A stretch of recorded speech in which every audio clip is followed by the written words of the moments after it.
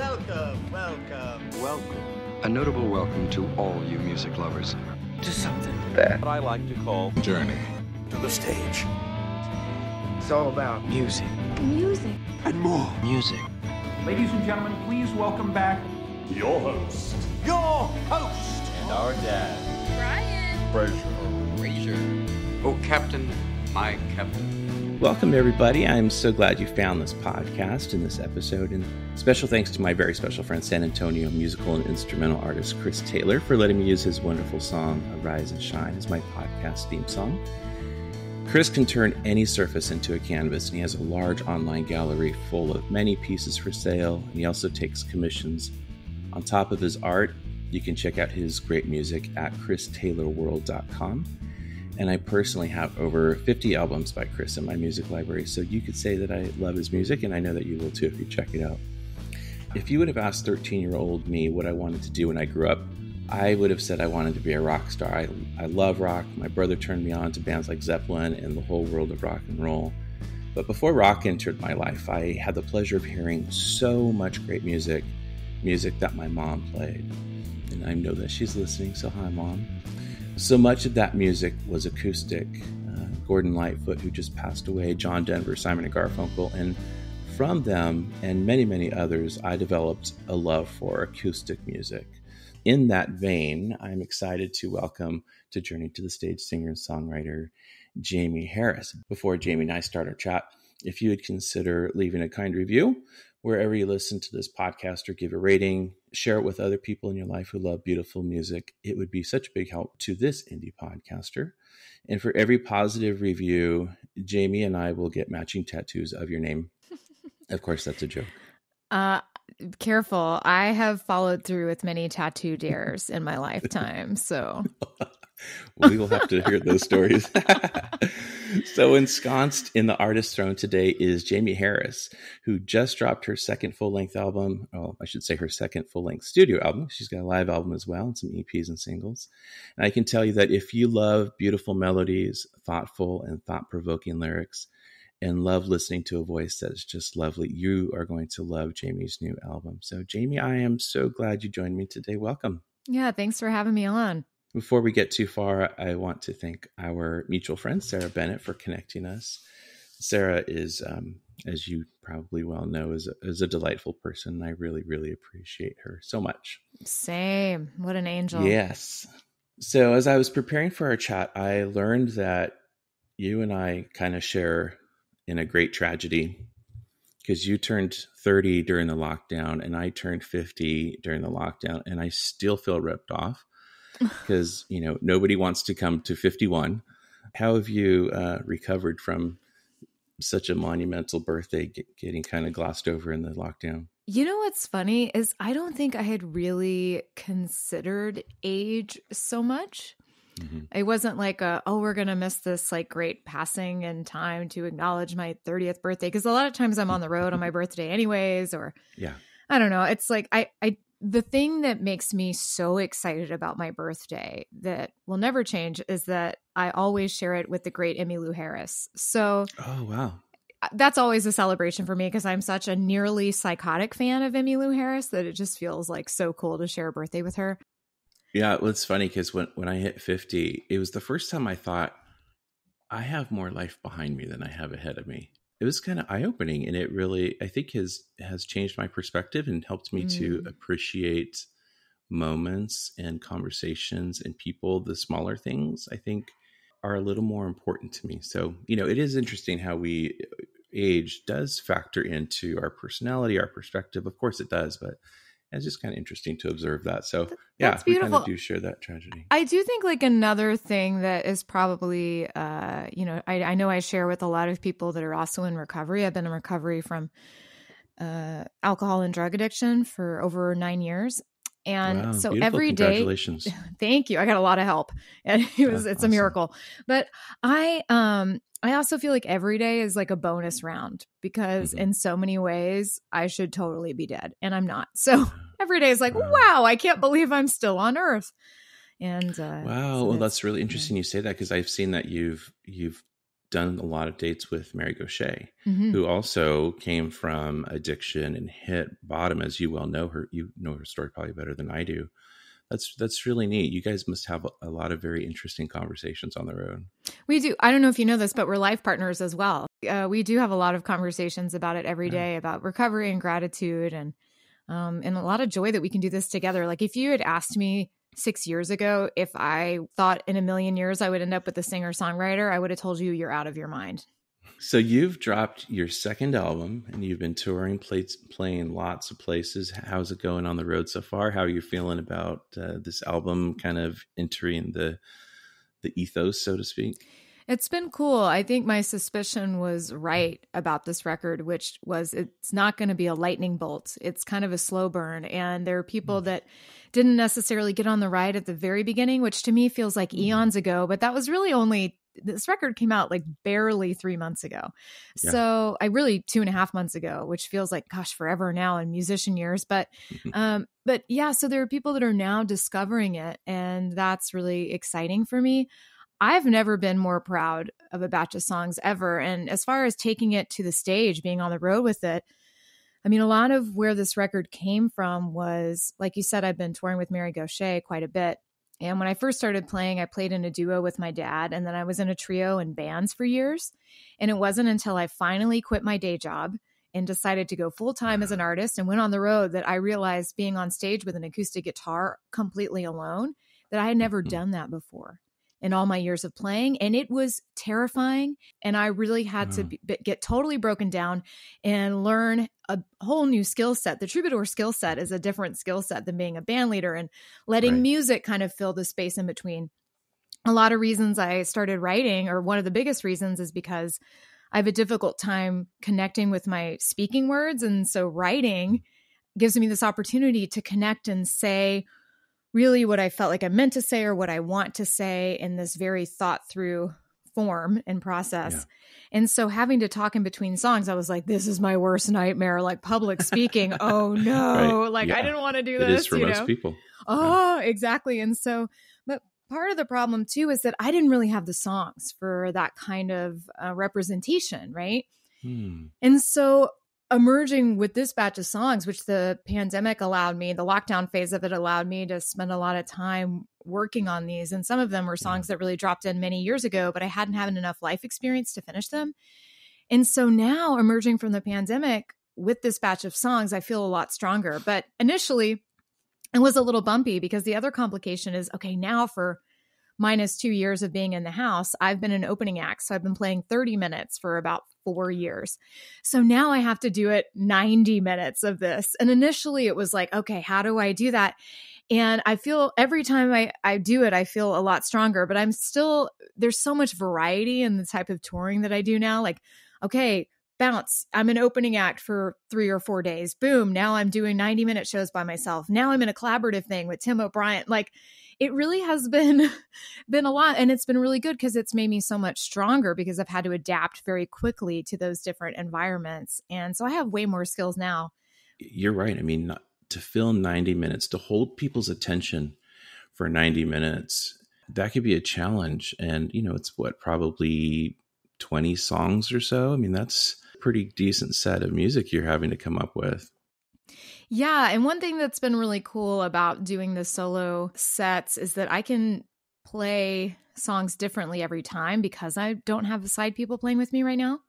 Oh, right. And that's been really fun. And one thing that I really love to do is to sing other people's songs, which I haven't been able to do a lot in an opening set. And so I'm able to bring in different songs, and that's been really fun. And one thing that I think we don't naturally do as singer-songwriters or as artists, I think we have a natural tendency to take a song that, I don't know, Jackson Browne wrote or Bob Dylan wrote and reimagine it and make it our own. But we don't really experiment with our own songs that way.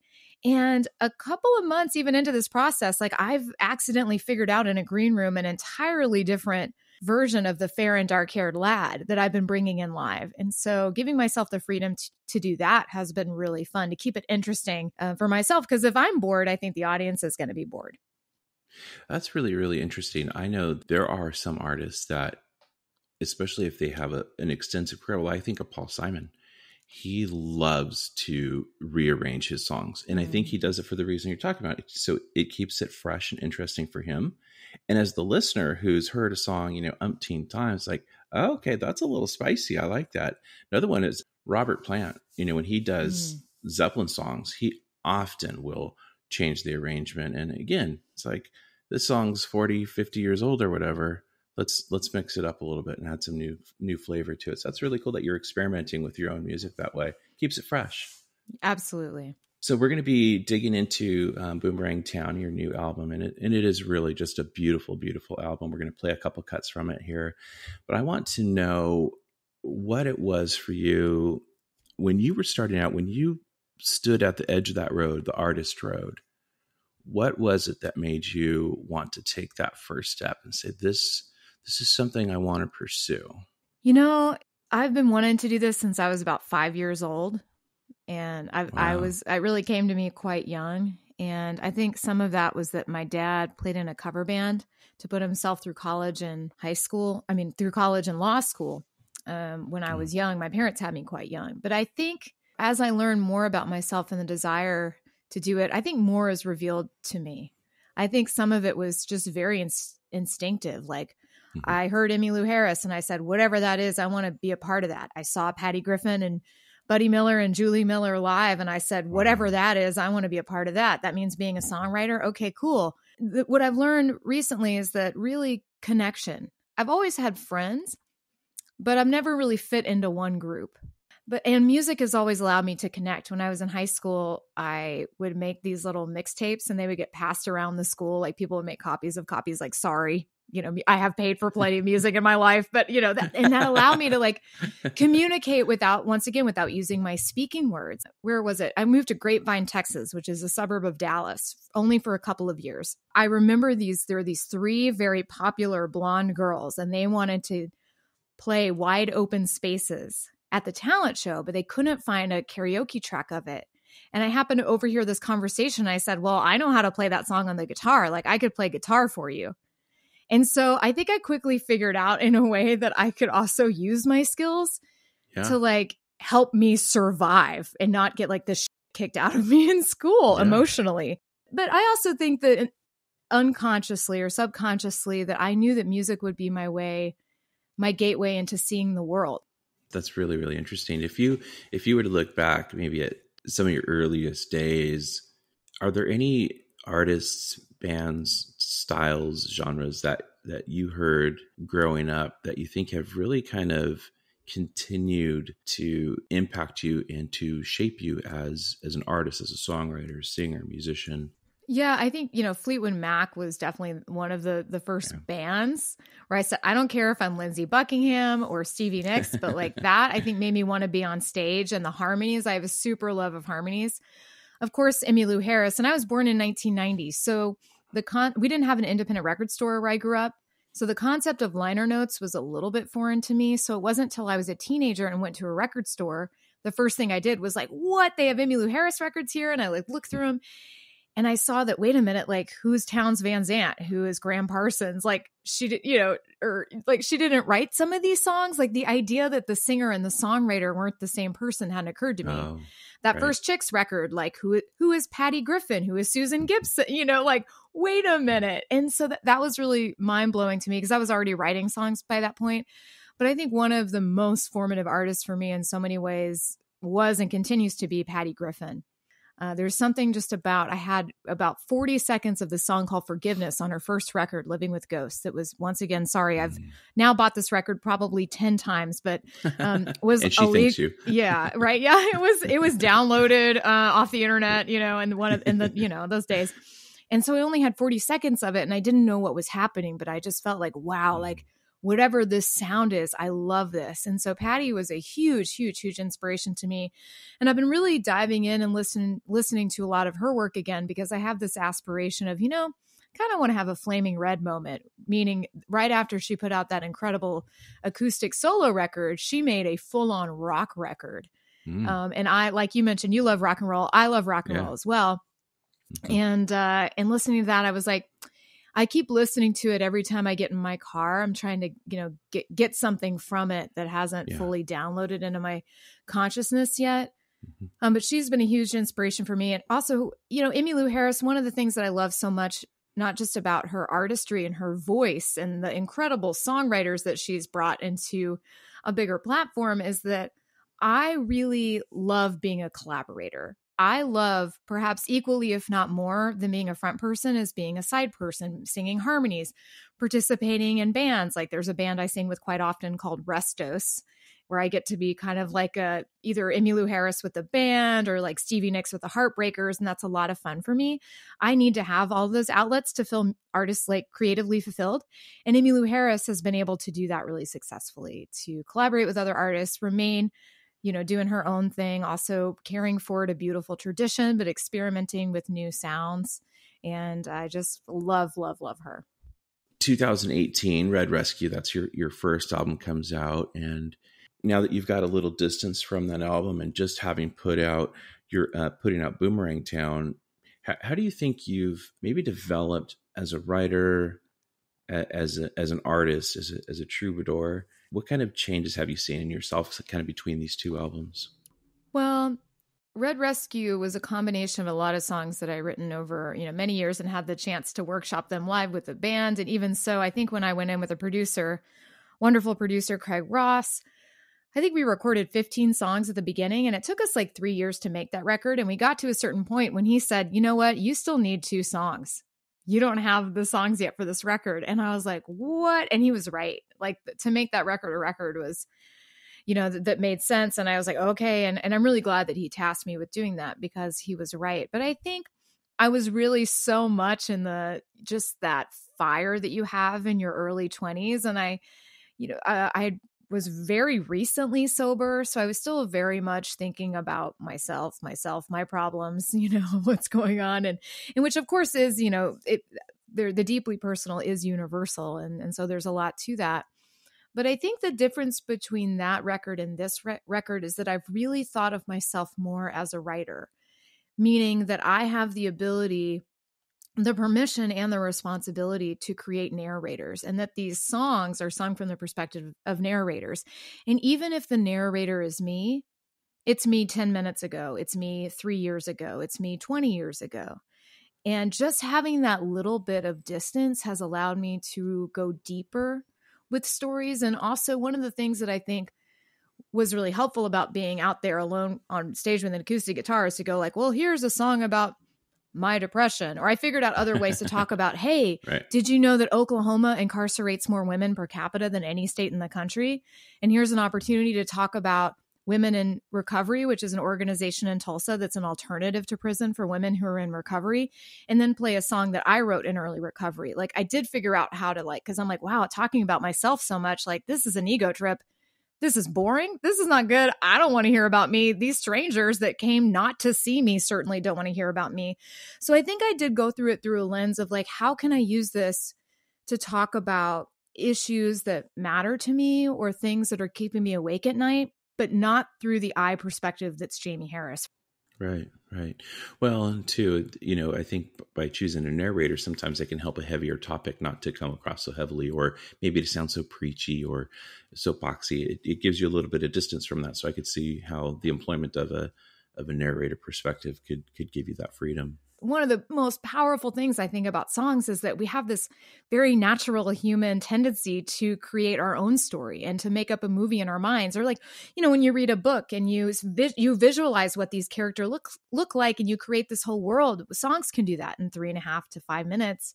And then the listener is able to have their own emotional response, which is created by this world that they visualize in their mind as they're listening to the song. Music is surprisingly impressionistic, and I've talked with other writers about this. How I was just talking with Glenn Phillips from Toe the Wet Sprocket, and he talked about this, about how you can't force it. You kind of have to let the song go in the direction it wants to go, because if you're trying to enforce a meaning into it, you're going to stifle the capability of the listener to maybe hear themselves in that song. And I thought, wow, that's pretty interesting. That I so agree with that. I think my experience has certainly been the same as, Glenn Phillips, awesome. I've been following his house tour with Casey Turner for the past month, like loving that, following that online. Love Casey Turner too. But yeah, I totally agree with that. And because I think there's so much more wisdom in the song than the songwriter. So if my experience has been, if I go, oh man, I really wanted to write a song about this, and the song goes, we're not doing that. We're writing about this. And I follow it. Then what I've learned is that 5 years later, 6 years later, I go, oh my gosh, this contained way more than I thought when I wrote it. And if I had imposed my will on it, I would have made it so much smaller. No, that's really interesting. That's very insightful. I want to play a song from the album. So we're going to play the title track, Boomerang Town. Tell us about this. It seems, fairly autobiographical, at least, or personal. But again, it probably comes from a narrator perspective. Give us a little bit of insight, and then we're going to check it out. Yeah, so I've been wanting to write a song to explain where I grew up forever, because it's a very difficult thing to explain where I grew up, because it's not a small enough town to be a small town. It's not big enough to be a city. This is a song like I really wanted to write for many, many, many years. But what really happened was I became a Woody Guthrie fan, kind of later in life for a folk singer. But I did. A good friend of mine who's a tremendous songwriter in Tulsa named John Moreland invited me to this festival in Okemah, Oklahoma, which is the Woody Guthrie Folk Festival. And that's how I got into Woody Guthrie. And so I started going to this place in Tulsa called the Woody Guthrie Center, where they have like tons of stuff that Woody left behind after he passed. And one of the things they have there are all of the verses of This Land Is Your Land in Woody's handwriting. And this verse that really stood out to me is what I call the steeple verse. And it goes, in the shadow of the steeple, I saw my people. By the relief office, I saw my people. They stood there hungry. And so I stood there asking, was this land made for you and me? In my hometown, I-35 runs straight through it. And on the east side of I-35, there's a steeple from a seminary there. And on the west side, there's a Caritas Relief Office and a Salvation Army. And the interstate actually creates a bridge, and there's a community of people living under that bridge, and has been my entire life. So when I read these words that Woody wrote when in the 30s or 40s, I was like, oh my gosh, that's my hometown. And so I deeply connected with that verse. That's when the seed was planted for me to really write a defense, I guess, of that verse in modern times, and to explain my hometown and talk about narrators. I tried so many different narrators. I tried writing from the perspective of a veteran that's just returned from the Mideast War. I tried writing it from the perspective of a waitress in a coffee shop. And the best perspective I found to most honestly tell the story was from behind the eyes of a 17-year-old boy who works at Walmart that's just knocked up his girlfriend. Wow, that's very interesting. Well, let's check this out. This is Boomerang Town, the title track by the album of the same name from Jaimee Harris.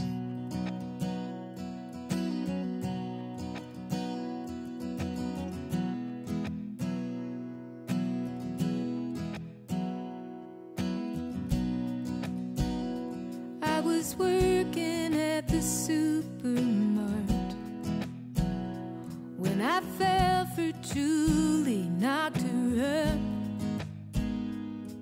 Like everybody said I would.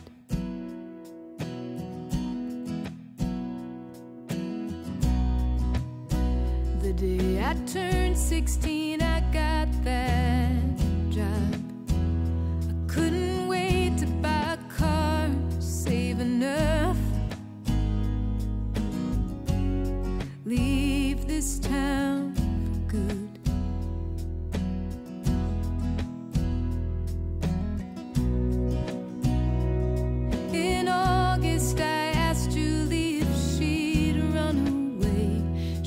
She wanted to wait till May to graduate.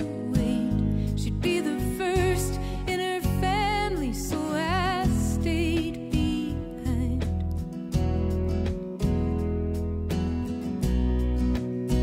Thought she could get a scholarship to college, become a nurse, travel the world, but all that took a back seat when we saw those double lines. As for me, the only dream I've ever had is getting out of this boomerang town. soaring. You think you're flying. Too young to know. There's no use trying. You spin in circles, round and round, in this boomerang town. It's a boomerang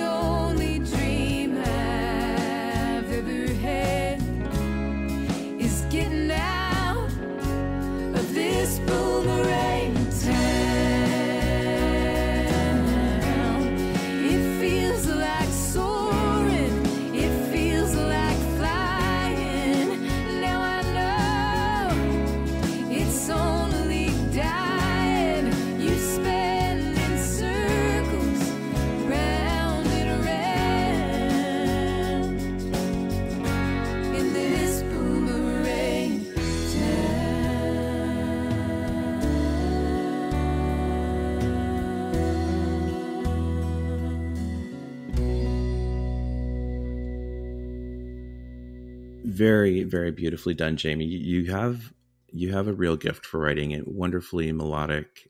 It's such a beautiful song. And tell me, so maybe some of those songwriters that you look up to. You've mentioned a few people, Emmylou and others. Are there any other songwriters that you find inspiration in? Oh, big time. And Eliza Gilkyson, huge fan. Gretchen Peters, I think she's tremendous. I'm a huge Townes Van Zandt fan as well. Nice. I love Butch Hancock. I love Nick Cave. So as I was doing my research, did I come across a picture of you in Bonnie Whitmore? I love Bonnie Whitmore. Okay, yes. I thought, but I couldn't find the picture again because I had her and Eleanor on when they dropped their album together. One of the things I read about you is that you have spent a lot of time studying the craft of songwriting. What does that look like? And what do you think you've taken away from that time that you've spent in study of the craft? Yeah, I didn't really start studying the craft until 2017. And the way that worked is there's another artist that I love tremendously and miss every day. His name was Jimmy LaFave. I don't know if you're familiar with Jimmy. He was an incredible interpreter of songs as well as a songwriter. He taught me so much. He would do this thing like every night. He never had a set list. And he would play songs in a different key or a different tempo every night to bring forth a different emotion. Extraordinary. But I was really fortunate to get to know Jimmy in the last few years of his life. And I wanted to go to the songwriting workshop, which was hosted by Eliza Gilkyson, super fan of her, and Gretchen Peters. I mentioned both of them, and Mary Gaucher. And I was aware of Mary because I had heard her name in a Ray Wiley Hubbard song called Name Droppin', but I wasn't really familiar with Mary's music so much. And but I couldn't go. They were doing this workshop in Texas because it was around the time Jimmy was dying. There was just some stuff related to that, and I couldn't go. And so some fans and friends of mine raised the money for me to go to a workshop in New Mexico that was hosted by the three of them.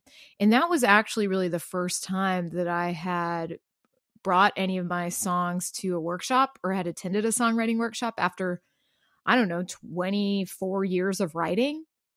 Is that right? No, that math is wrong. I started, I think 13 years for, I can't, word person, not math person. We'll go with a long time. A long time. Yeah. And, I wish that I had done it so much sooner because there were things that I was doing instinctively in my writing and that they were able to help highlight for me. So now when I go into a co-write, there are certain things that I know to do now that help the process along, or when I get stuck, certain things I can do and bring forth. And I think it's just a really good idea to bring your songs to a songwriting workshop, because what I noticed is that a lot of professional songwriters or people who are doing this as a job have never done that. I think it's good to know, if there's something that's working, then lean into it. But if there's something that's not working in your work and you don't understand why, where you might be bucking your listeners off, I think it's good to get some perspective around that. Well, it is interesting. And I think there is so much to be learned by listening in music and conversation and everything. And you're right. There are so many great writers out there, and you have the acumen to be able to pick apart a song better than I would, and say, oh, okay, I can see what they did there, and incorporate some of that into your own writing, those types of ideas. That's really, really neat. And I was curious about the title. What does Boomerang Town mean? Does it have a meaning to it? Yeah, I remember being at a party when I had first moved to Austin within my first year. And I used to go to these parties at this guy, Josh Halverson's house. It was really fun. It was always like the latest night folks. We would watch the sun come up together, that kind of thing. Wow. Pass the guitar around on a weekday. And someone was asking me to describe Waco to them who had never experienced it. They weren't from Texas. And I said, well, it's kind of like a boomerang town because it feels like a lot of people that try to leave end up coming back pretty quick. I want to play another song. I want to play Missing Someone. This is a jaunty kind of mid-tempo song. Tell us a little bit about this. Is this autobiographical? Is it kind of a composition of this, narrator that you're talking about? Give us a little bit of insight before we listen. Yeah, this is the last song on the record, which I've told folks, I think you can really start the record with Boomerang Town and end on Missing Someone, or you can start with like Sam's and end on like Boomerang Town. Like you can kind of go through this whole like cycle in a bunch of different ways. You have a different experience no matter where you start the record.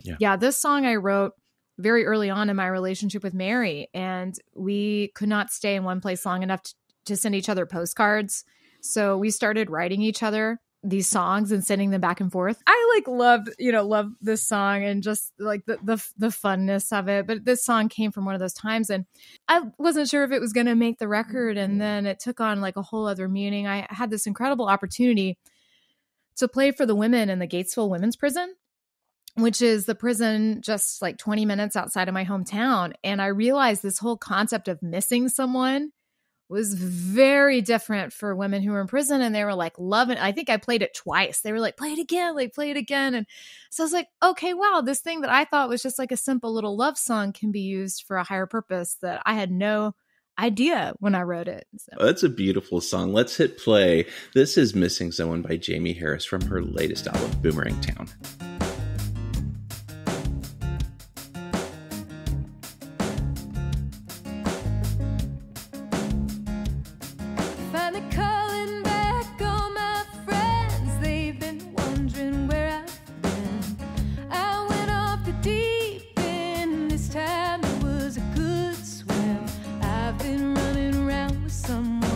Never thought I'd be this fun again.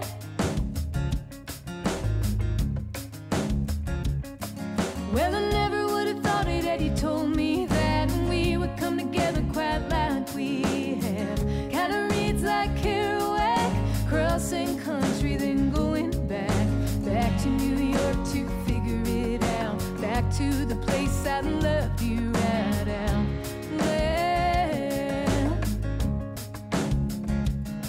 Well, work's piled up, dishes ain't done. I've been stuck on the telephone.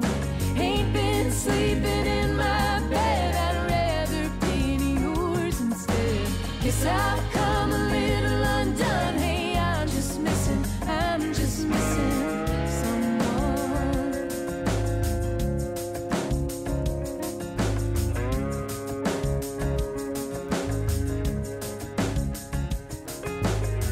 I'm looking up at the sky, I'm looking all the time. Is that you circling around?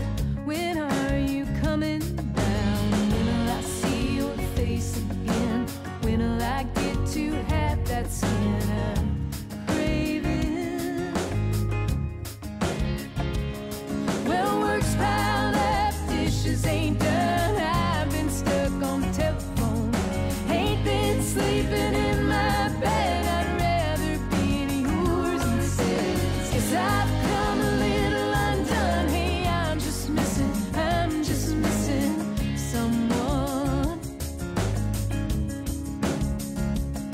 And we tried counting down the days, but our hearts couldn't take the pain.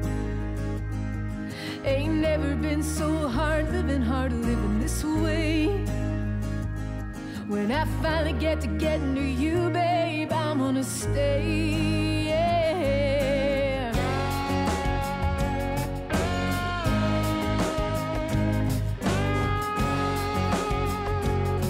Oh, yeah. Well, work's piled up, dishes ain't done. I've been stuck on the telephone. Ain't been sleeping in my bed. I'd rather be in yours instead.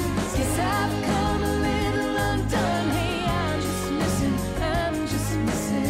someone. Hey, I'm just missing someone. Hey, I'm just missing someone.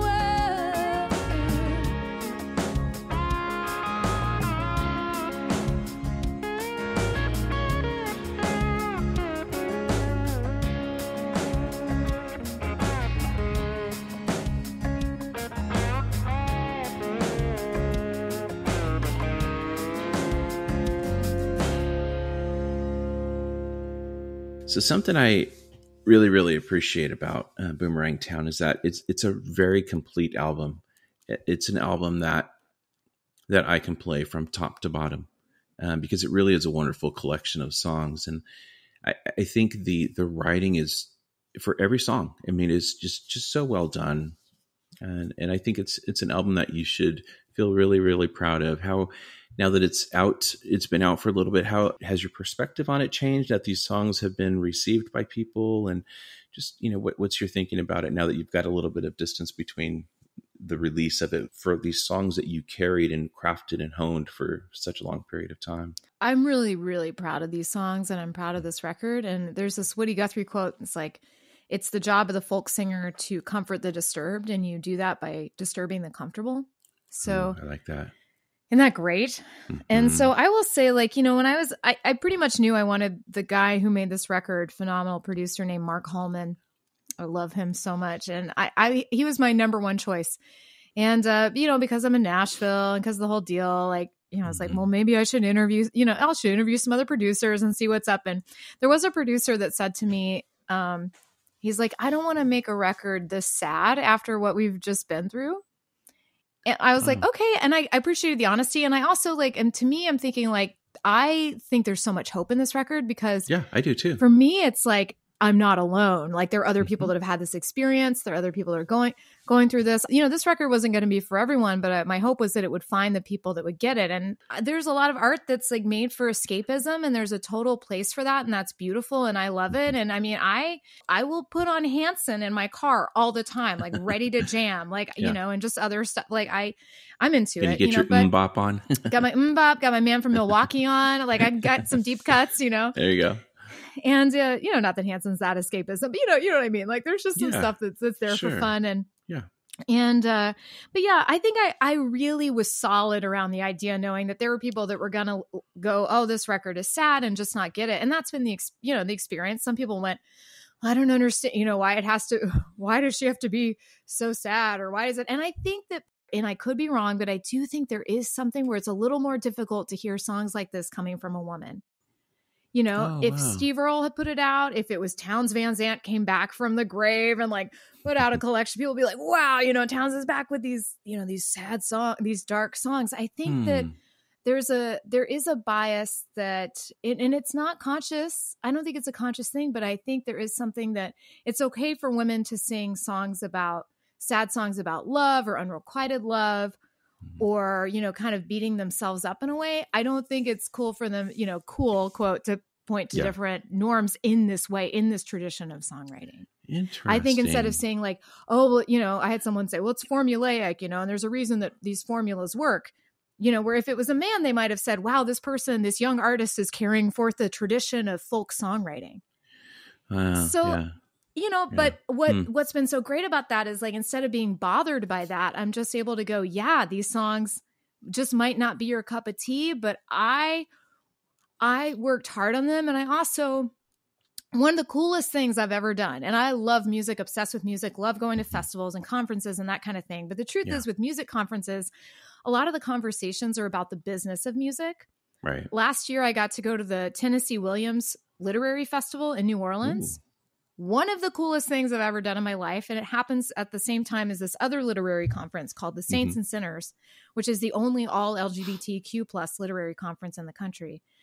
And what I learned from those panels, these authors they're talking about the art. The conferences are more about really the creation of art. How do you bring in a mentor to help you with this specific work, to help you make sure you got the narrator's voice right, or you got the place right, all of this stuff. And I did bring in a couple of mentors, people that I really, really trust as writers. And they said, yeah, these songs are rock solid. So I was able to really know that I did the best possible job that I could honoring these songs before I released them into the world. And that was helpful. Now, if I had gotten the same response in a way to Red Rescue, I think it would have hurt me more or hurt me really. It's like, oh, what if I didn't ask so-and-so, or I don't know. It's a tough thing because you want to be secure in your art without like seeking outside validation. But I just have a really strong knowing that I needed to put out this record at this time and to tell this story. And the truth is that with Red Rescue, when I wrote those songs, I kind of wrote my way through a lot of the experiences attached to those songs. Yeah. With this record, it's shown me where I've got to do more work in my life. Okay, it's time to get into therapy and deal with some of the stuff that you haven't shed, because you don't want to hold a resentment against a lifestyle that, that was important to you in your early years of life. You want to be able to take the lessons from that and set free the resentment. I need to do work around some of my, I have alcoholism all through my family. Yeah. Same And here. have I really done work looking at that? I haven't. Mm-hmm. And so this record has been a gift in showing me how to get stronger in my life. Yeah. And no one can take that away from me. No one can take those lessons away from me, regardless if you think it's too sad or, formula. You're absolutely right. And I can relate to, alcoholism took my dad and his dad. So there's a long and destructive line of that. So I can relate. So before we wrap up our time, I want to have a little bit of fun. I want to play a game. It's a terrible name, but I thought of this. It was really late. Well, or maybe it was actually early this morning. And this is called Jaimee with 2 E's. Tell me, please. It's terrible. I should probably trademark it. But I couldn't think of anything else. And this is some top-notch creativity going on right here. So here's what I'm going to do. I'm going to ask a simple question, and then you tell me the first thing that comes to mind. Don't overthink it. Just let it out, and I can edit out anything that needs to be edited out. Cool. So you ready for your first question? Oh, I'm nervous, but yes. Okay, don't be nervous. Don't be nervous. So Jaimee with 2 E's, tell me, please, if you could write and perform one song with any artist, living or dead, who would it be? Oh. I know. Yeah, that's a tough one. You know what I would probably want to do is not an artist, but what I would love to do is sit with John Lewis. Oh, okay. And co-write with John Lewis and perform something with him where I don't know. So what is a movie that you can't stand that almost everybody else loves? A movie that I can't stand that almost everybody else loves. Maybe there isn't one, but I have some of my own. I have bands that I can't get into. I don't understand it. It doesn't connect. Mm-hmm. And everyone's like, "Oh, they're the greatest." I'm like, I don't say it publicly because I don't want to denigrate anybody's art. But taste is so individualized. A movie that just doesn't do it for you that everyone else loves. You know what? I will say one, and I think it's one that I wish that I got because I am a super fan of horror. Okay. I love horror movies. And one movie that I think is so wildly loved and is supposedly groundbreaking is a movie called The Thing, the John Carpenter's version of The Thing. Oh, yeah. And there's something about it that I don't get. And it's not that legit. I hate it, but it's just like, what is it that I don't see that everyone sees that loves this movie? And it feels like every hardcore horror fan loves it, but I don't quite get it. Yeah. That's legit. That's hard to admit, but I don't get it. No. That's good. I like it. So this is some hard-hitting journalism right here. Mm-hmm. What is your biggest pet peeve? Well, you're thinking mine is people that chew really loudly. Oh, you'd hate me. And it's so funny. Okay, not having dinner with Jaimee. I get it from my dad. My dad, like if we made chewing noises at the table, we instantly would get the look. And so I have unfortunately passed that down to our sons. And so every time they're eating with somebody, they make a sound. They're like, dude, you really need to quiet your eating down. So unfortunately, we pass our neurosis down to our children. But do you have any pet peeves? I'm trying to think. It's funny. My partner has a theory because like every time I drink something, like I can probably do an example right here. Let's see. She says it's like incredibly loud. Like ouch. It's really, I know. So I'm just kidding. I know. So, but she's like, my friend Betty Sue was staying with us recently and she was swallowing and she's like, it must be a singer thing. Like you guys just have people that have large mouths. So here's the last question for you. What piece of advice would you give to somebody, an artist who is standing at the beginning of that road where you took your first step? They're standing in that same spot. What would you tell them?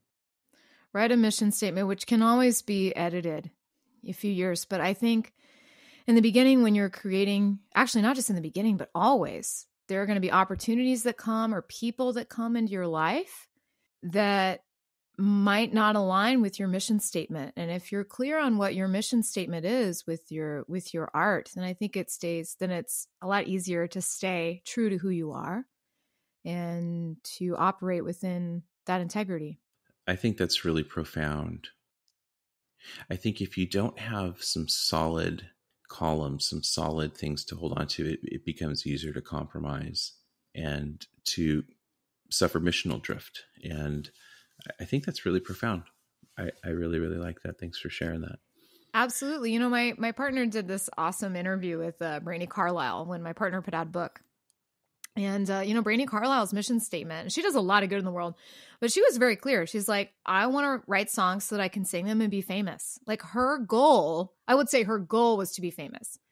And her mission statement was, you know, to do that, I think I don't know exactly what her mission statement was, you know, but the ultimate goal was to be famous. My goal, I think being famous, like, would not be good for me in any way. Sorry to say to anyone that's on my team trying to work for me. You know, I think a slow, like a rocket ship isn't my thing. You know, like my mission statement is to kind of, you know, like align with Guthrie's to comfort the disturbed and, you know, and to be honest about, you know, my work. And anyways, don't want to get too deep into it, but yeah, but I think there's also something like, even if like your mission statement is like attached to being famous, that's what you want to do, then maybe like why go to a folk conference or do the folk like if that's not aligned with what you want to do, then like you don't have to say yes to every opportunity if it's not connected to your goal. Yeah. And then the bigger idea is the mission statement underneath that goal. Yeah. Well said. Well said. So let's talk about how people can support you and keep updated with what's going on. I know that you're on the road right now. You've got more dates I'm sure that you'll be adding as we dig into summer more. Where can people go to get all that information? Yeah. So my website, JaimeeHarris.com, JAIMEE Harris.com. I'm also sharing a lot on my Patreon page, which is patreon.com/Jaimee Harris. If you don't know what that is, it's kind of like a modern fan club where you can join for $3 a month at the smallest amount. And then you get access to a bunch of behind the scenes stuff like demos, cover videos that I don't post anywhere else. Also, because of where I am in my career, just to be totally honest, I'm very much at the beginning, you know, in a lot of ways. Like I just got my first distribution deal. I just got my first booking agent. And there's so many things that because of the algorithm have to look a certain way on Instagram and on Facebook. But if you want the real story of like, for example, here's a picture of me singing with John Prine on the same mic. That was awesome. And it was, but I wasn't supposed to be on that mic. So if you want the real story of how I totally ended up where I maybe quote wasn't supposed to be, but you know, was in the sense of like everything happens for a reason. Here's the real story of how I ended up on that microphone. I encourage people, jump on Patreon, even a few bucks. You go a few bucks a month times X number of people. It can really, really make all the difference between an artist having enough to eat and not having enough to eat. And so, yeah, I think it's a great way. Direct support is really the way to go these days. People don't, so we don't buy albums anymore. I'm going to support Jaimee Harris on her Patreon page. And that's how we do it, people. So I strongly encourage everybody to do that. And I will put the links for that in the show notes so people can just click on that and get that started. So, well, Jaimee, it's been really, really great talking to you. I really enjoyed our chat. And thanks for spending part of your day with me today. Same. Thanks for having me, Brian. Yeah. And to each and every one of you listening, I am so grateful for you. Season 2 of this podcast is going to go up to episode 50, which are all booked. And believe it or not, I've already started reaching out to some artists for season 3, which will launch in the fall. So stay tuned for that. And another big thank you to Jaimee Harris for being such a wonderful guest today. And to all of you, if you could subscribe or follow or leave a rating, that is always so helpful and encouraging. You can follow us on Facebook at Journey to the Stage Podcast. Same on Instagram. You can follow me on YouTube as well. And all those links will be in the description. So keep your bags packed and join us on our next Journey to the Stage. And that is a wrap.